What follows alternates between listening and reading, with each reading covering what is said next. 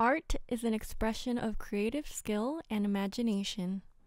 With this industry declining more and more each year, art education continues to face serious budget cuts and funding throughout public schools in the U.S.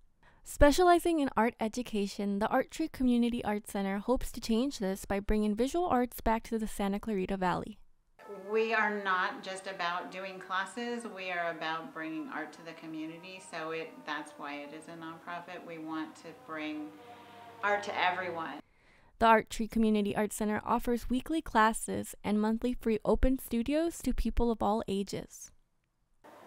The overall goal, I would say, of ARTtree is just to foster creativity and allow people to work on art.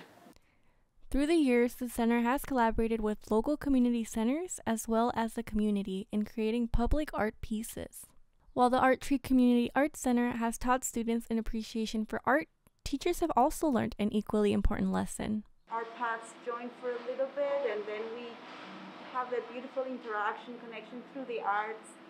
Although the center hopes to add more courses in the future, it is clear that existing classes have already left a lasting impression with adults, children, and families.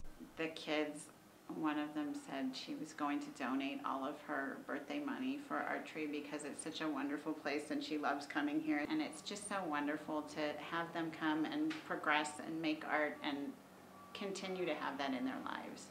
From Canyons News, I'm Claudia Canchola.